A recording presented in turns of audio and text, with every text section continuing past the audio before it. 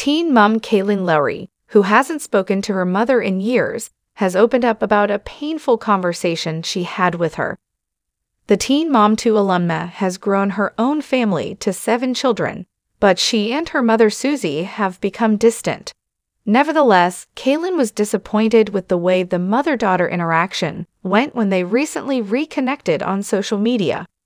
On Thursday's Coffee Convos podcast episode, Kailyn, 31, discussed the interaction with her co-host, Lindsay Chrisley, 34.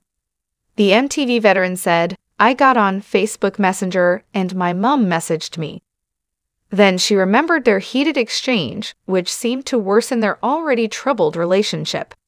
"I overlooked her words. I believe it was something along the lines of, 'I love you, and I always will.' Then how could you walk this earth knowing that you have all these grandkids and you don't care?" I messaged her back after a minute. And her response to that really pissed me off because she goes back and forth on accountability, Kailyn said. As Kailyn acknowledged she wasn't prepared for her mother's answer, the argument became increasingly intense. "I was simply unprepared for the message regarding the grandchildren comments when I received it back." She said something like, "And your life. Take a mile stroll." "Mom, you made my life difficult," I exclaimed. "You really kid me over," yelled the podcast host. Subsequently, Kailyn disclosed that her mother had barred her from the platform, marking their first communication since 2019. The former Teen Mom star has made no secret of her strained connection with her mother, who has spent the majority of Kailyn's life struggling with alcoholism and drug abuse. The former reality star wrote a horrifying tale of her childhood tragedy on TikTok in January of last year. Kailyn disclosed in the post that she was home alone once and woke up to find an unfamiliar man in her bed. "There's a lot more trauma where these TikToks came from. So let me know if you want a story time about the time I woke up to a strange man in the bed while my mom was at work.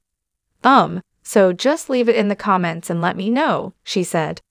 After everything the TV celebrity had been through, fans flocked to the comments section to offer their support. "It just amazes me how amazing of a mom you turned out to be, and how successful you are after you endured such trauma," a reader said. "You've been through a lot, girl, and you've triumphed over a lot more without your family behind you. I'm happy for you," stated another. In addition, Kailyn has not had a strong relationship with her father, Raymond, who separated from her mother when she was a small child. "This is where I was born. This wasn't my choice. I didn't act improperly. I was born into it, that's all. Thus, it seems that they didn't love me completely," Kailyn stated in a previous podcast episode. In an earlier installment of her Baby Mama's No Drama podcast, Kailyn said that her mother granted custody to Joe Rivera's mother, Janet, while she was courting her first baby daddy. Kailyn shared a home with Joe's now 13-year-old son, Isaac, and the Rivera family. Over the years, Kailyn and her mother's relationship remained tense, and she has stated that her kids don't even know their grandmother. Apart from Isaac, Kailyn is also a mother to Lincoln, 10, who she raised with her ex-husband Javi Mariquin, Lux, 6, Creed, 3, and Rio, 1, who she raised with her ex-partner Chris Lopez, and newborn twins, Rio, 1, and her boyfriend Elijah Scott.